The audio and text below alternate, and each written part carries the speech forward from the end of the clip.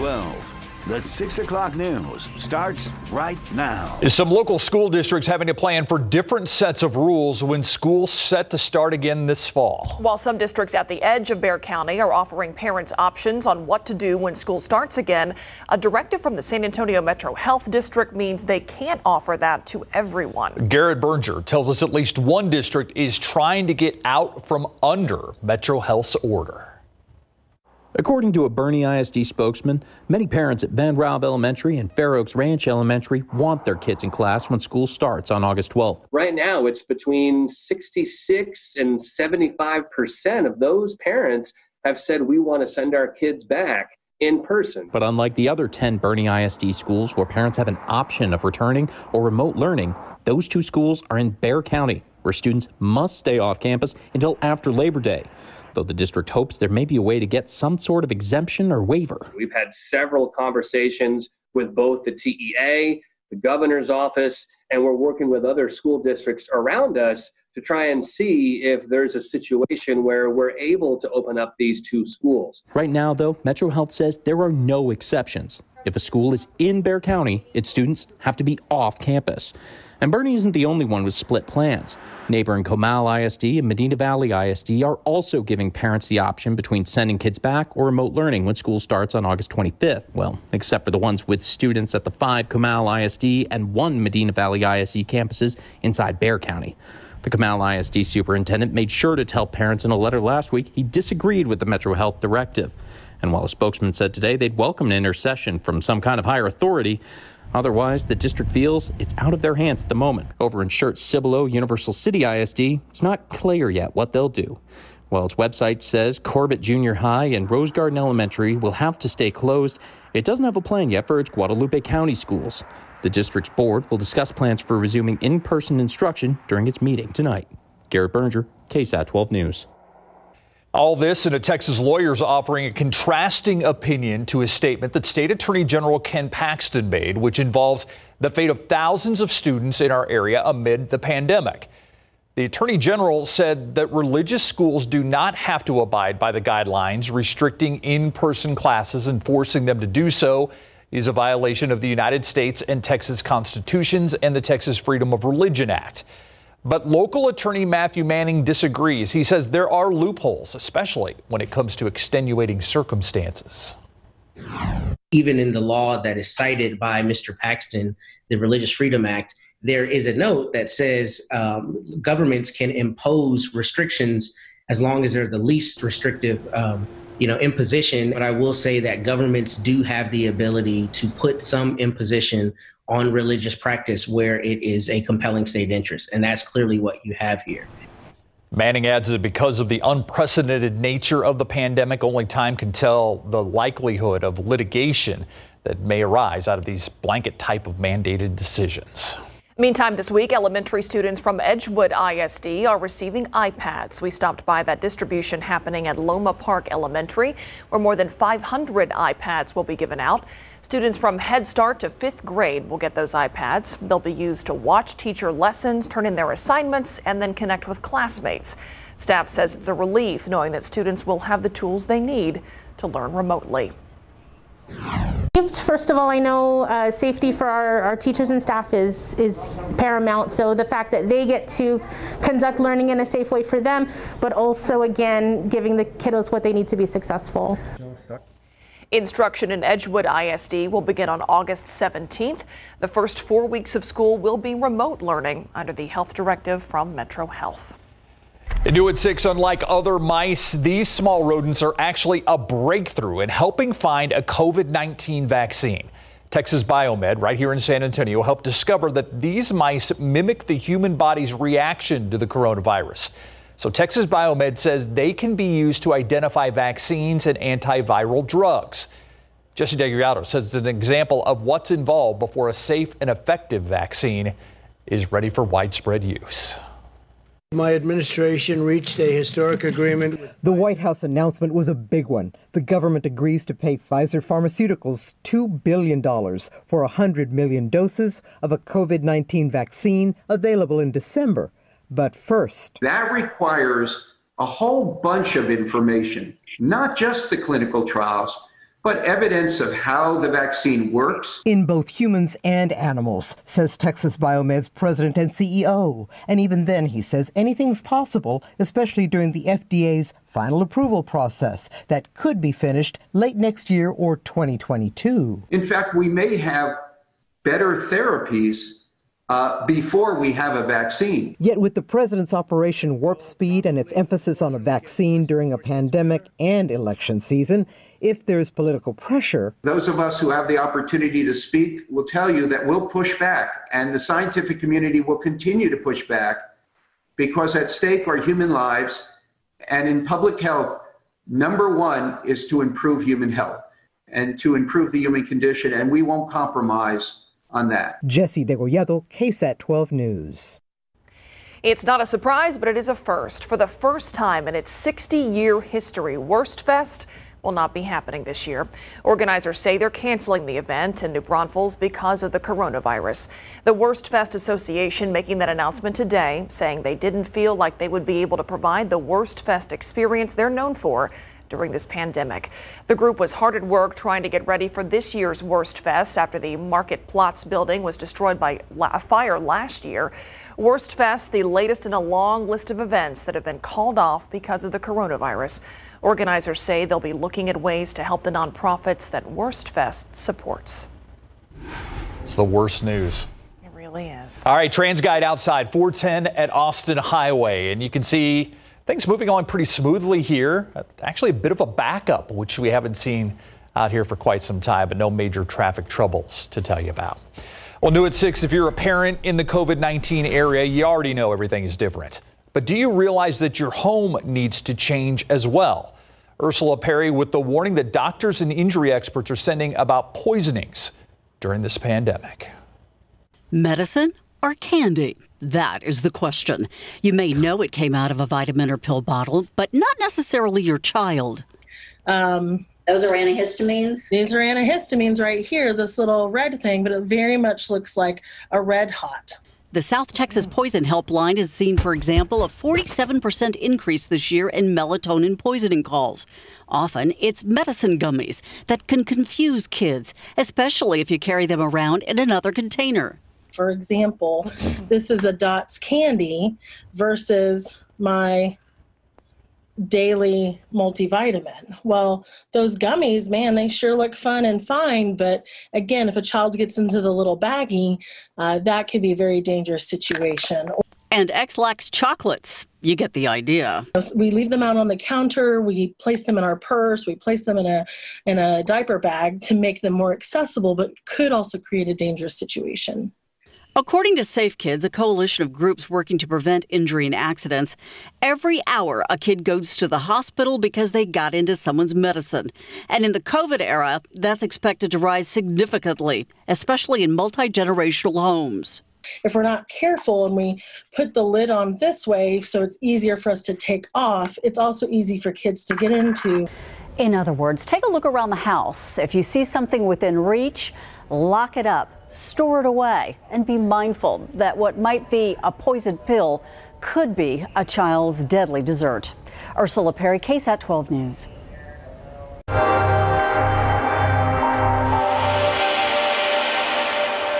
A new episode of KSAT Explains is now available, and this week we're talking coffee culture, actually.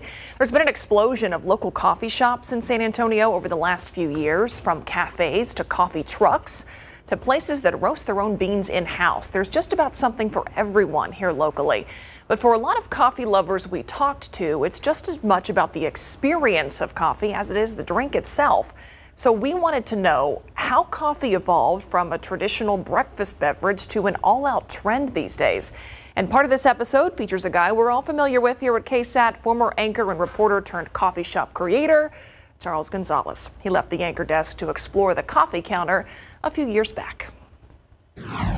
You could take the same bean from the same farm, process it 3 different ways, then roast each of those 3 different ways, and then brew them 3 different ways. So, you could have from one bean, you could have 27 different types of drinks at the end. And that's, I think, what's really interesting about coffee is it's so nuanced.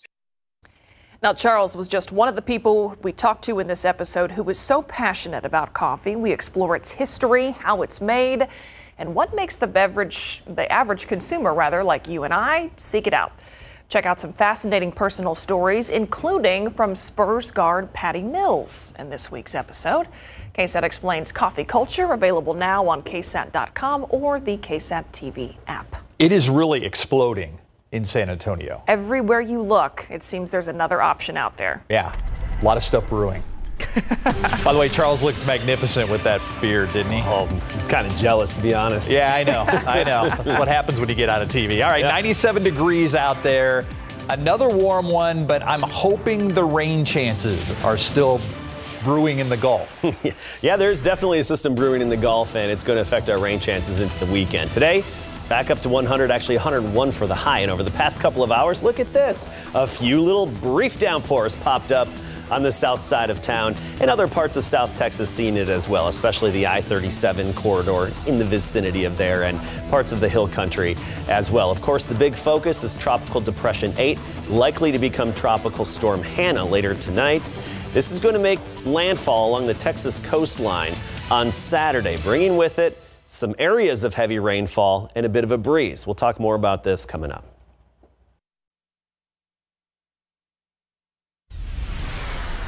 Rosa. This is our COVID-19 update for the San Antonio community. Today we are reporting 1,078 new cases of COVID-19 in the community today, which brings our total to 34,633. Keep in mind, again, daily case totals are just one thing that we are tracking. You can review more information about where we are on positivity rate, hospital trends, and onset of illness, the EpiCurve, at covid19.sanantonio.gov. We unfortunately have a new high to report to you in terms of total fatalities today in one 24-hour period. This brings our total to 298. We have 15 new deaths to report.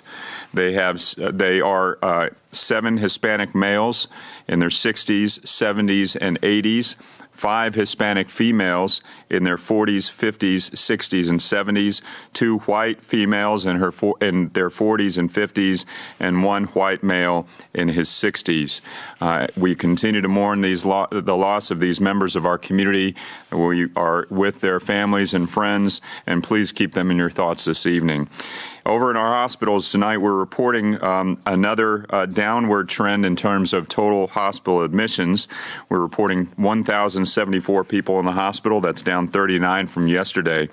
We are up 8 in the ICUs to 437, and down 1 on ventilators to 287. In terms of capacity, 46% of ventilators are available, and 12% of staffed hospital beds are available. And the hospital system overall remains under severe stress. Those of you who are tracking the total proportion of COVID-19 in our hospitals overall, that is now at 32% of all patients in the hospital attributed to COVID-19. Turn it over now to Bexar County Judge Nelson Wolf. Thanks, Mayor. At least the numbers are looking good in terms of people in the hospital. One of our high point was 1,267, so we're down about 193, but that could change any day. But the really scary part is how many people we still have on ICU and on ventilators. It's continuing to be a challenge for us, so we all need to do everything we can to be careful. I must say we're starting to run in trouble at the jail. Our population has exploded from 2,900 up to 3,665. Of those, about 390 are paper ready for the state prison system. But the fact of the matter that the state is picking up very, very few people.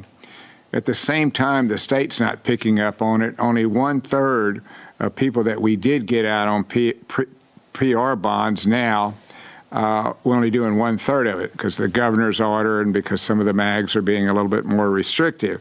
So what's happening to us with 47 guards out, 27 civilians out due to COVID, we are running out of room in the jail to separate them. As you know, we got a very good system, testing where they come in, put them in a separate place, keeping the distance that we need to keep. But now going that much higher in population, we're beginning to see some problems. As you may recall, early on when we had a population that was very high, we had about 295 cases, but we worked hard, did the testing, and bring it down. And by June the 12th, we only had 20, and it stayed low for a very, very long time. Now it's trending back up. We had 100 the other day. We had 83 yesterday. So we're going to really have to have some help from the state and have to have some help from our judges and trying to still comply with the governor's order, which made it very, very, very difficult. But we're starting to see the trends going in the wrong way for our jail. We were just talking earlier, Dr. Wu and all of us, about the issue of testing and how long issue of testing. That's one thing. You know, that's fairly easy to do. What's been hard for us is to get the results back from labs. I believe with the testing we're doing and the labs we're using, we're getting average about 3 days. But there's others that are taking 7 to 10 days, and that is showing up all across the United States. I'll give you an example. When you look at the big numbers nationwide, there were 100,000 people being tested in March. Now we're up to 700,000, and these labs are getting about 30,000 every day to do the test. So that is getting backed up in a tremendously bad way. We mentioned to you where we are on hospitals. It's a trouble all across the nation. There's over 59,000 people in the hospital today because of COVID, of which 10,800 are right here in the state of Texas, and we're getting about 66,000 new virus cases a day across the nation. So we are still got a long way to go to solve this. We don't have borders around San Antonio, Texas, or Bexar County.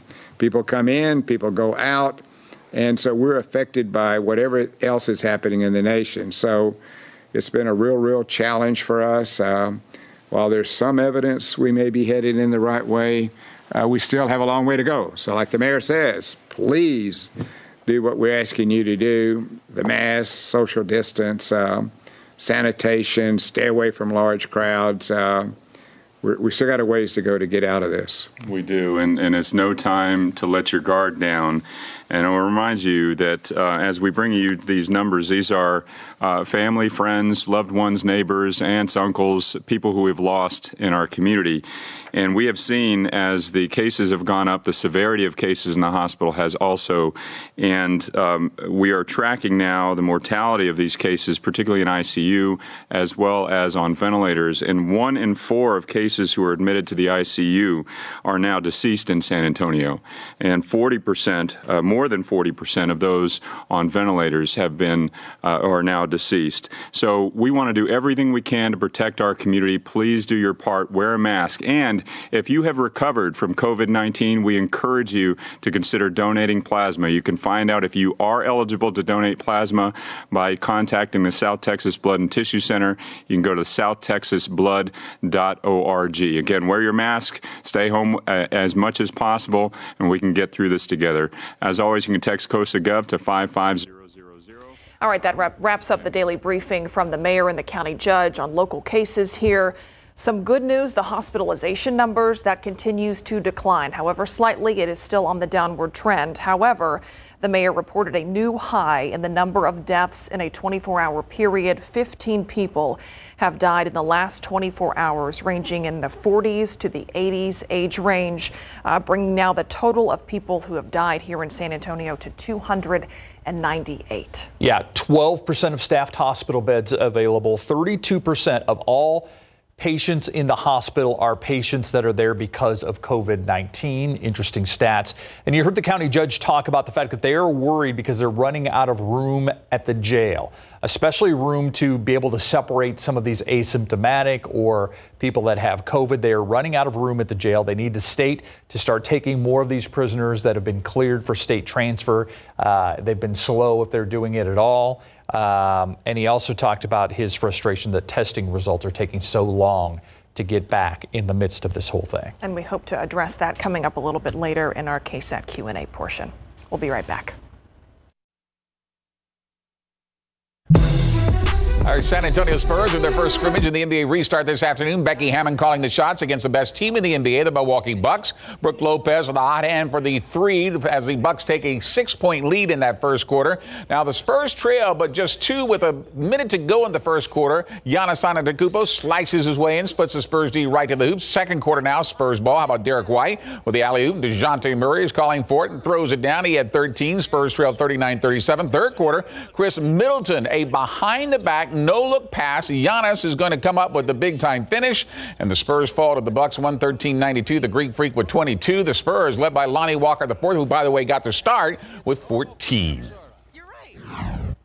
We've been playing against each other so much, you kind of get a level of comfortability with each other. So it felt great to, finally play against not only, an NBA team, but a great NBA team at that, with the Bucks. And it felt good to finally play and get a rhythm. It was fun to get out, just run, go up and down, but it takes time. I mean, lineups could change, they could stay the same, and you build chemistry with experience. So, it was fun though. All right, next up they have Brooklyn, who, by the way, lost in their opener as far as the scrimmage is concerned at 3:30, and Tuesday against Indiana to wrap it up at 3 p.m.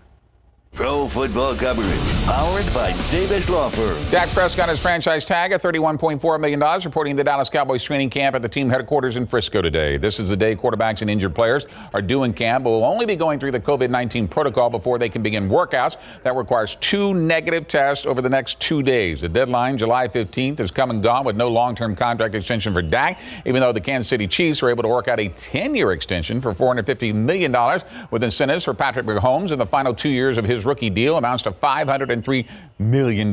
Prescott will have another target to throw at this season after the Cowboys reach an agreement with the first-round draft pick CeeDee Lamb today. The wide receiver out of Oklahoma agreed to a 4-year deal worth $14 million, all guaranteed with a 5-year option, according to Clarence Hill of the Fort Worth Star-Telegram.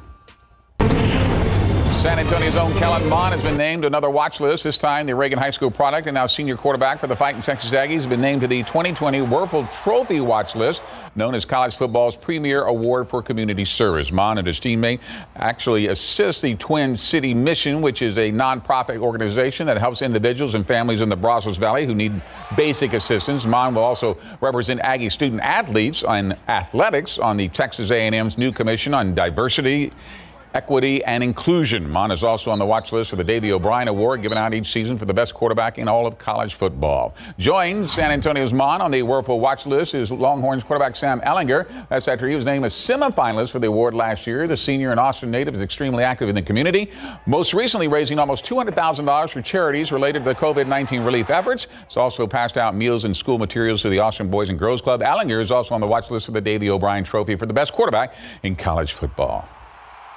Major League Baseball back, and the 2019 American League champion Houston Astros will finally batter up the 2020 Major League season tomorrow night when they host the Seattle Mariners. 2019 Cy Young Award winner Justin Verlander will be getting the start for the Stros against left-hander Marco Gonzalez. So the Mariners marking the beginning of a 6-game homestand for the Astros to open up Major League Baseball's reduced 60-game season. The Rangers will also be in action on Friday night as well, hosting the Colorado Rockies at home in their brand new stadium, unfortunately, with no fans. I was going to say, that's not exactly the way you want to open up a brand new stadium. Not at all. Yeah. Not at all. Thanks, Greg. Got it.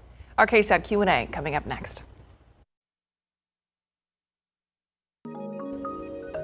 Thursdays are Dr. Ruth days. Dr. Ruth Bergeron from the Long School of Medicine at UT Health San Antonio, an infectious disease doctor, joins us live now to answer our questions and your questions as we go through this COVID pandemic. Dr. Bergeron, thank you for joining us. Right off the top, we've been getting a lot of questions from viewers about school. And I know that you've been involved with an organization that's trying to make it easy for parents to understand whether it's safe or not for in-person classes, in your opinion. Right. So the city has organized the COVID-19 Community Response Coalition that has several working groups, and one of them is focused specifically on school. It's a really robust committee, and they have now decided to create a new indicator bar for the COVID-19 website. When we look at the city's website to understand progress and warning indicators, there's going to be a new indicator bar that has to do with how conditions are relative to the safety of going back to school. It will be color-coded. There'll be a red, yellow, green schematic, and a variety of parameters will factor into whether it's a red, yellow, or green situation, things like percent positive tests and the doubling time of disease rates in the city. Of course, parents looking for any help to try to make that really, really tough decision. I want to ask you about testing. We heard from the county judge earlier in the show that sometimes results are taking 7 to 10 days to get back. So I've heard some people argue, well, why get tested at all then? What's your response to that? So the goal is really that you're going to get a call back within 72 hours. We're aspirationally trying to get it under 48 hours. We're working towards it. Some of the depends on your test site really, and how busy things have been, the availability of reagents. And so I wouldn't want the people of San Antonio to think it's always a 7-day wait. It's oftentimes much less than that. And it can really be very helpful in sorting out what else is going on with someone's health. So it's discouraging, yes, that we have some people having such a long wait to get their results, but that doesn't mean it's not helpful to get it. And ultimately, there are implications, right? There's implications not just for you, the person who's waiting for their test result, but the people that are around you, your household, and then the people that you've been in contact with. And that affects contact tracing, and we also need to understand what's going on. So don't give up on it. I wish it was faster, but it's not an unhelpful thing to get the test, even if there's a long wait. How concerned are you about us not being able to flatten the curve, so to speak, before Labor Day? Well, our models are suggesting that we are going to be coming down off of this high plateau where we're just below our bed capacity. So we are at a very stressed level for the health system overall, but we're plateauing. And it does look like we're going to be starting to come down off of that plateau by the end of the month and continue to step down slowly through the month of August. I would really like to see us get that curve as flat as possible before Labor Day, because then we can feel safer about having children go back to school in person. And that is so important for so many reasons, but it needs to be safe. Are there additional restrictions that you'd like to see in place?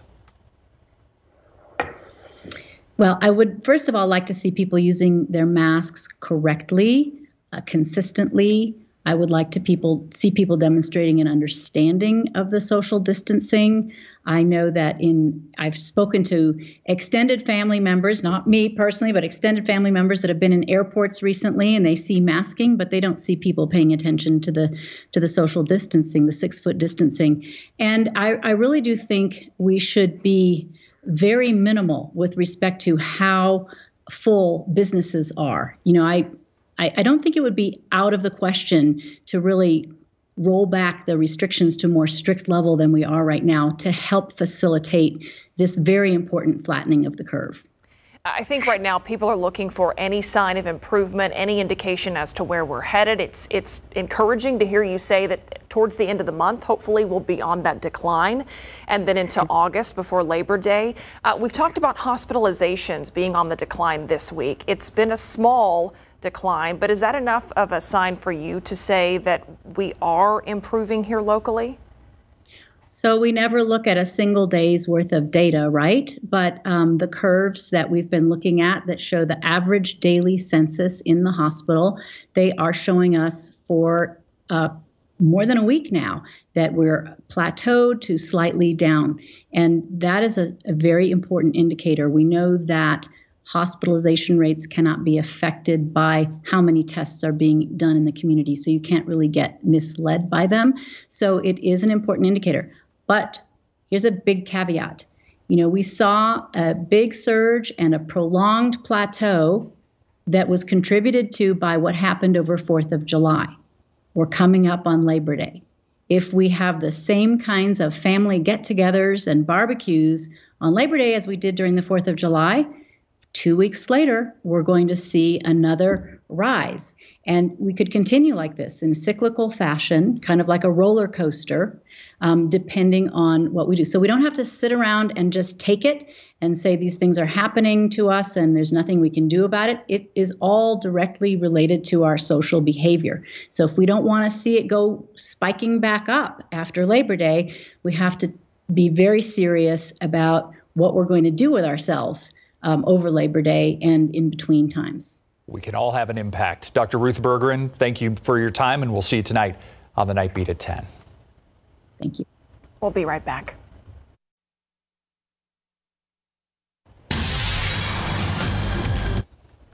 All right, this might look like a runaway cooler on wheels, but it's actually part of Amazon's growing fleet of delivery robots, all to take packages to the doors of customers. It's called the Amazon Scout. It's being put to the test in Washington and California. It's now expanding field testing to Atlanta and Franklin, Tennessee, near Nashville. The Scout goes at walking pace, as you can see. It can avoid all sorts of objects on the sidewalk. Amazon says the fully electric delivery system will help the company meet its goal for net zero carbon efficiency by 2040. That is so bizarre. Just pop the top. Yeah, my dog will still bark at it. Yes. Look outside with live cam, 97 degrees out there. There are some clouds in this picture, Adam. We're hoping some of those clouds eventually pay off for us. You know, the south side of town picked up a few little downpours, really not much in terms of accumulations, but at least somebody had a little bit of rain today. We topped out at 101 at the airport in San Antonio today after a morning low of 78. Keep in mind the average high is 95. Especially out west of town, 100 degrees. Del Rio, 104. We topped out at 100 Carrizo Springs and 101 in Cotulla earlier today. We've got the tropical system right now in the Gulf of Mexico. That's going to boost our rain chances for the weekend. We'll talk about that. Give you the details coming up.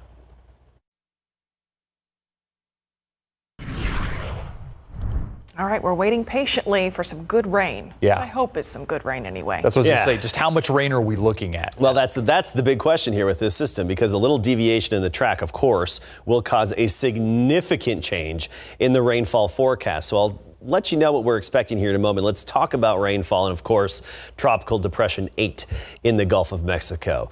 Rainfall today, not a whole lot out there. The I-37 corridor and in parts of Edwards County and surrounding areas. A few showers. Those are the rainfall estimates today. But I do want to point out, especially the south side of San Antonio picked up a little bit of rain.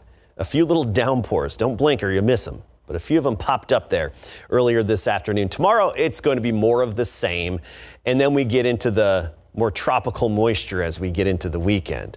And that's the kind of moisture you need to really bust you out of a drought and fill up the aquifer. So we had some showers across the state today. Some other parts got some rain, but the main focus, and your eye is drawn to the lower right-hand side of your screen, and that's where we have the tropical depression, which is looking much more organized today than it did yesterday. Even just looking at the visible satellite imagery, this thing is coming together as a system, and I think it's going to be a tropical storm by later on this evening, if not later on tonight. But I think this will be Tropical Storm Hannah fairly quickly here this evening.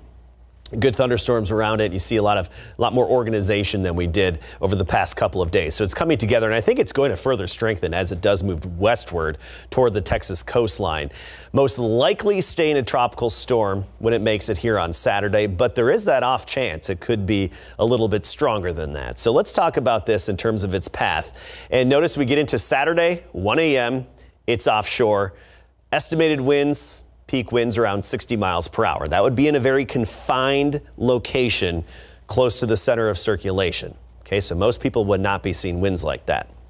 Then we get into midday Saturday and still about 60 mile per hour winds in a small confined area around the center of it, anywhere from about Matagorda Bay down to Port Mansfield. And that would be landfall of this tropical storm. Then it moves westward and weakens as they always do when they interact with land. But what this is going to do, bottom line, is bring some heavy rainfall to parts of South Texas. The big question is, where's the cutoff going to be for the heaviest rainfall? You look at the computer models, and we love to look at these spaghetti plots, and they're pretty tightly packed here, basically between Matagorda Bay and down to Port Mansfield for the landfall of that tropical storm. Now, in terms of rainfall potential, just through Sunday evening, and it could rain beyond Sunday evening, but just through Sunday evening, you see the real bullseye is along the coastline and down in the Rio Grande Valley.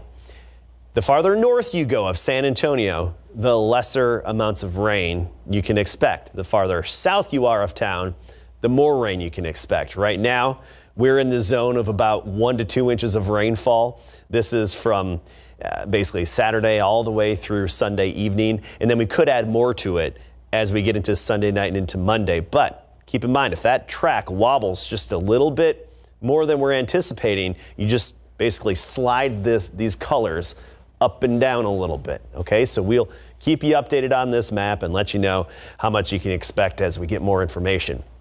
97 right now, dew point is 65, so feels like 100.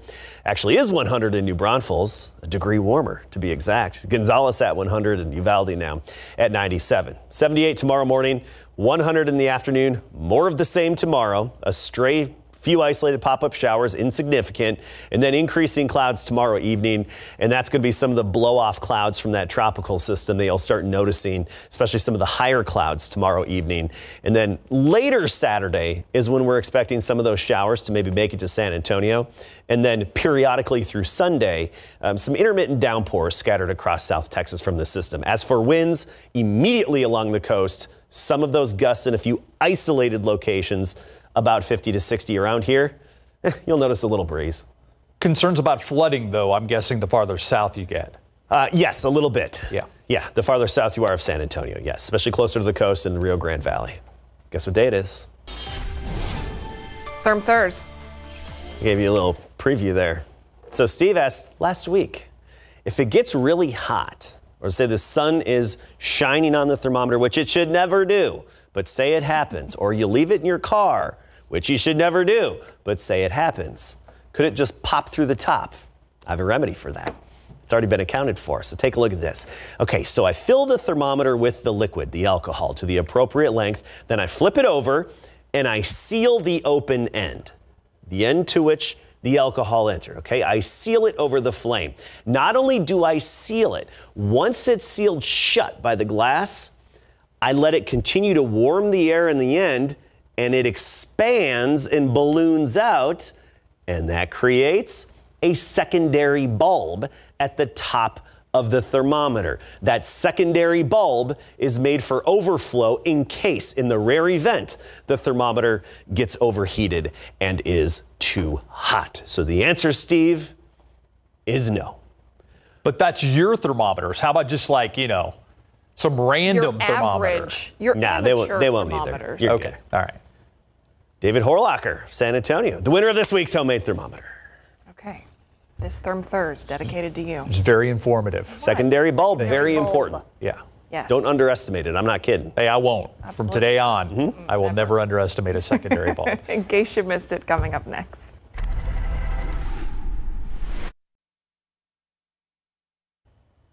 Here's today's ICYMI.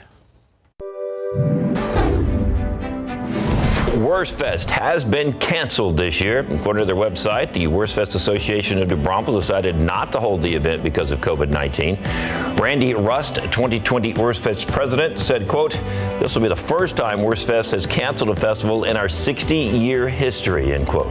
A list of nonprofit organizations that benefit the local community and fundraise at Worstfest can be found at worstfest.com/support. The Worstfest Association of New Braunfels is going to be announcing their plans to help support these organizations. Bexar County bracing for a surge in children's COVID-19 cases once in-person school returns. Methodist Children's Hospital says they saw a spike in the number of children hospitalized with the virus. At the same time, adults in the community saw a spike.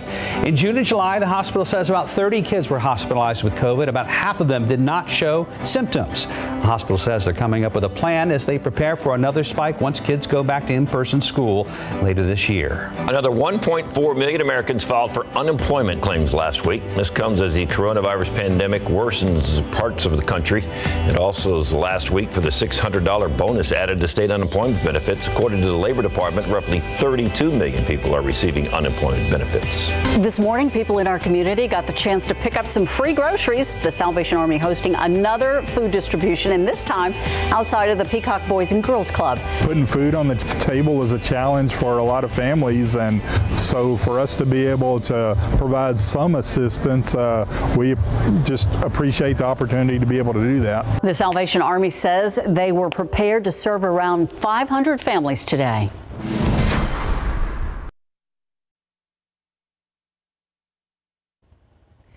Nothing gets Taylor Swift fans buzzing like new music from the superstar. A new album is dropping tonight called Folklore. Swift says she wrote and recorded the entire album while in isolation, but admits that she had some help from co-writers. She made the surprise announcement on Twitter. She wrote, "Most of the things I had planned this summer didn't end up happening, but there is something I hadn't planned on that did happen." I think she's probably talking about the album. I think so. Yeah. So it says she'll premiere the music video for Cardigan, one of her new songs, tonight. Okay, I think it's at midnight, something like that. On Twitter?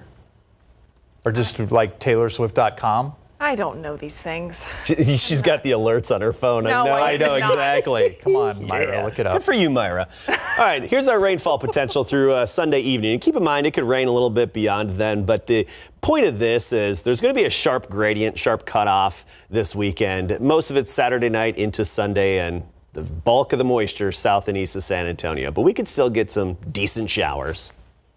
All right, thanks, Adam. Thanks for watching. See you on the night.